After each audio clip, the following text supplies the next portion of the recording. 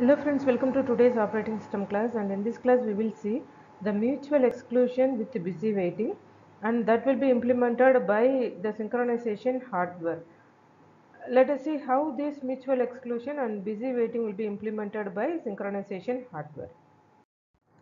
In the last class we have seen the Peterson's algorithm for solving this critical section problem, and also we have seen the drawback also. Because the Peterson solution is not suitable for modern computer architecture, hence the number of processes is limited only 2 processes. So we will move to another solution. Nowadays we are having more number of solutions for this critical section problem, from hardware to software based application programming interfaces. Okay, and these solutions will be very much helpful for the kernel developers as well as the application program developers, because many times we have to solve this critical section problem while developing our applications. Okay, and all these solutions are based on locking. Okay, locking means protecting the critical region by using locks.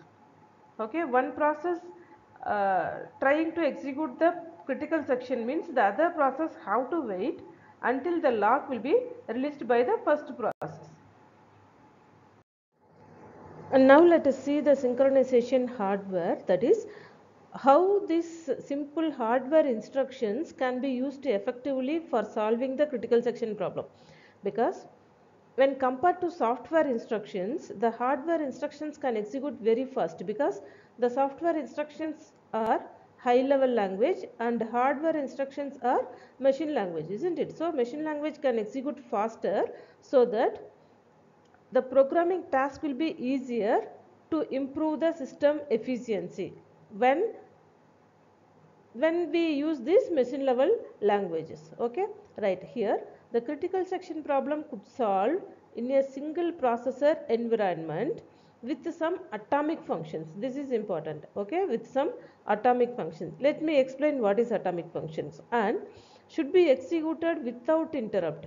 What? These atomic functions should be executed without interrupt, that is non-preemptive functions.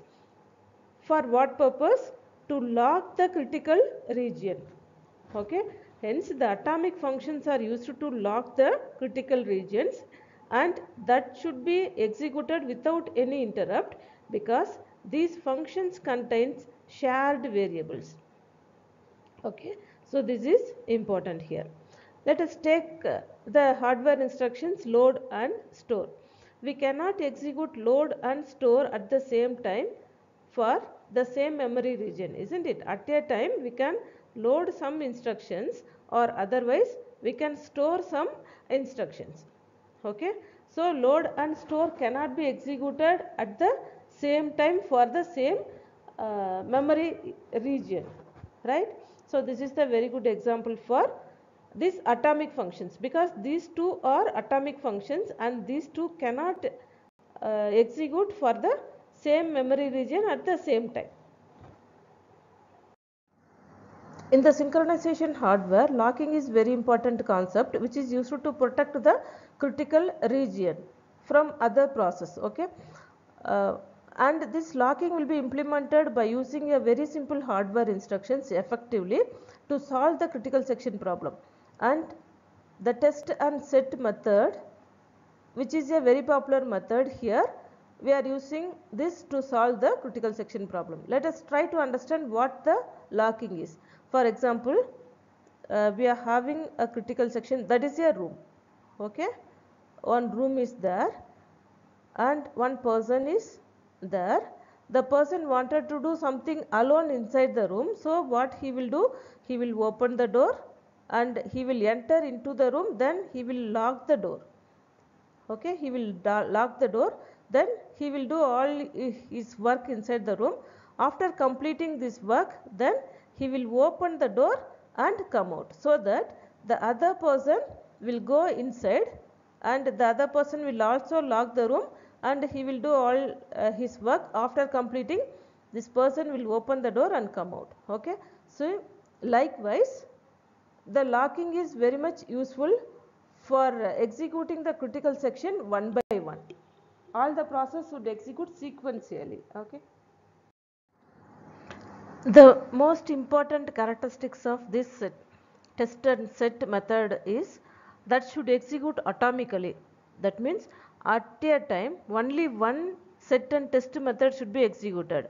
If two methods comes for execution, then that means if two methods should come with different CPU, then they will be executed sequentially with some order, not concurrently. Okay, that means the test and set method should execute sequentially. If the machine supports this test and set instruction, means we have to implement this mutual exclusion by declaring the Boolean variable lock initialized to false. That means Boolean lock equal to false. Boolean lock equal to false. The value for false is 0 initially. Okay.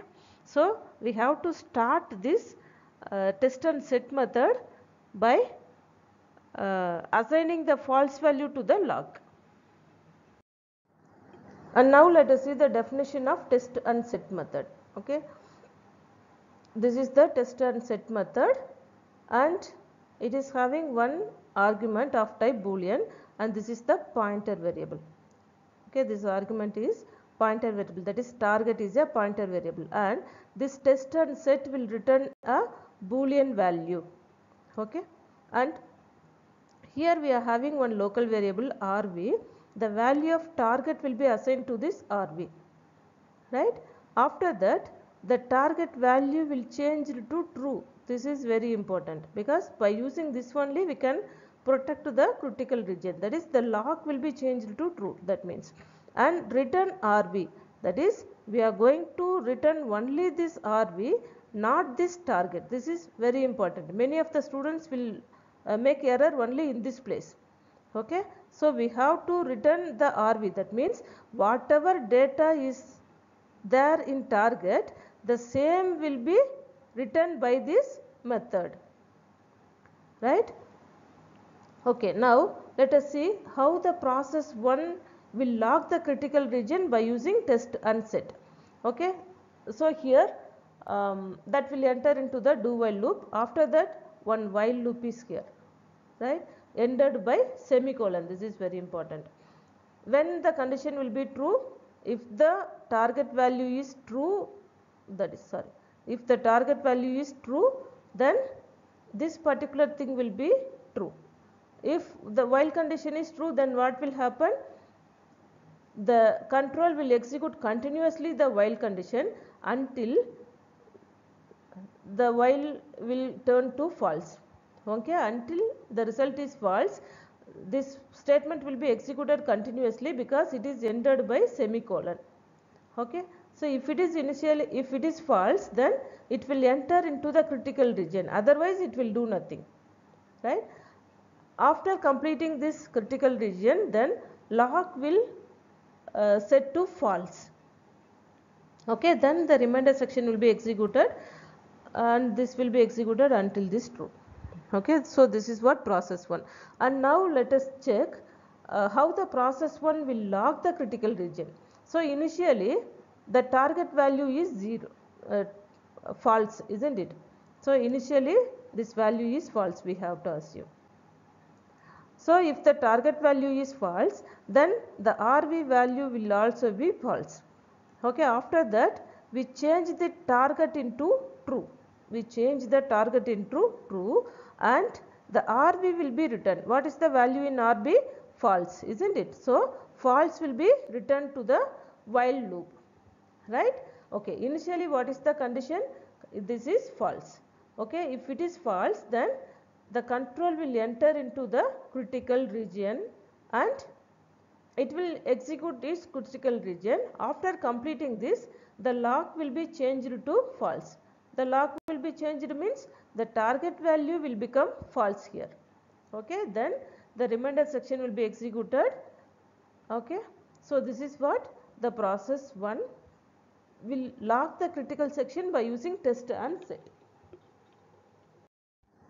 And now let us see how the process 1 and process 2 will use this test and set condition for executing the critical region in a sequence manner, right?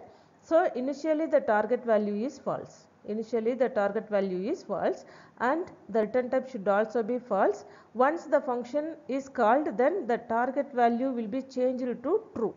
Okay. So if process 1 executes, that is wanted to execute the critical region first, then what it will do, the while condition, this particular statement will become false, isn't it? So initially the target value is false, the same value through this RV will return to the test condition, test and set, isn't it? So initially this particular while is false, hence the process 1 will execute the critical region. Process 1 is executing now. Now simultaneously the process 2 will also try to execute the critical region. Okay. When come to here, see what is the while value now? The while value, the target value is now true, isn't it? So because of the process 1, it calls the test and set. Now the target value is changed to true. Now the while condition result is true, hence it will not come out from the while condition. Okay, continuously the control will execute the while condition until this P1 will complete its critical region, then the lock will be turned to false by the process 1. Once the lock is false, then this particular section will be false, isn't it? The target value will be false now. The target value will be false now. Then only this while loop condition will become false. Then the process 2 will come out from the while section, while loop. Then it will execute the critical region, right? After completing this, this process 2 will also release that lock. Then this is how the process 1 and process 2 will share the common critical region by using the set and test and set method. First, let us try to understand what is mutual exclusion. It is an important property of process synchronization. That means no two processes can exist in the critical section at any given point of time. That means only one process can access the critical section and all the other processes have to wait until the first process completes its execution. Okay, so this is called as mutual exclusion. Okay, right. So for example, this is one room. At a time only one person can access this particular room. That is only one person can utilize this room. Okay, one boy is coming here and he will open the door, he will go inside and he will lock the door until he completes its work. Okay, and one girl will also come here, right? Now boy is actually inside, then he locked the room. Up to that the girl should wait. The girl should wait. Once the door opened, the boy will come out, then the girl will go inside the room and she will also lock the door and he has to do her work. Okay. Once she also complete, she will open the lock and come out from the room. So this is what mutual exclusion. That means the room is now critical region. The room can be accessed only one person at a time, right? And now let us try to understand what is busy waiting. Okay, busy waiting means a process waits and constantly checks for the condition to be satisfied before proceeding its execution. Okay, so this is called as busy wait. So here the process 1 is using the shared resources. This is process 1 and this is the shared resources. And if there is only one process, no problem. And when process 2 comes to access the shared resources, then what will happen? Initially the process 1 is accessing the shared resources. So the process 2 have to wait. Okay, and process 2 enters the busy waiting because it has to check continuously whether process 1 completes its execution. Then only the process 2 will enter, isn't it? So this is called as busy waiting.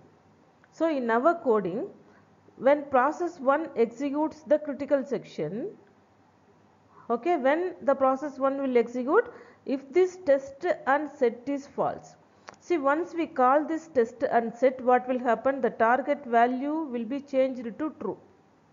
Okay, then the process 2 will come and it will execute this particular while condition. Then what is the result of while condition? This is true, isn't it? This particular value is true, hence it will not come out from this while condition.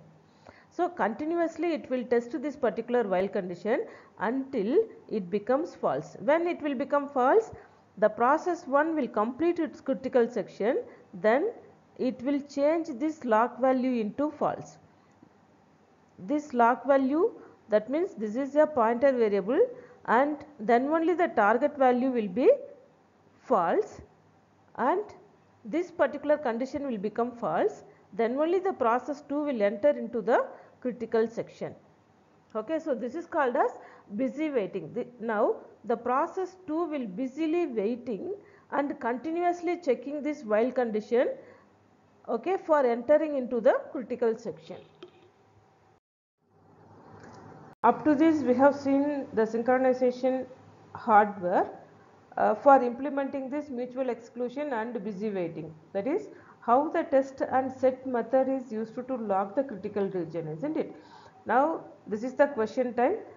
Students, please write the answer for what is mutual exclusion. You can write your answer in the comment box, and in the next class we will see another important topic from second unit. Thank you.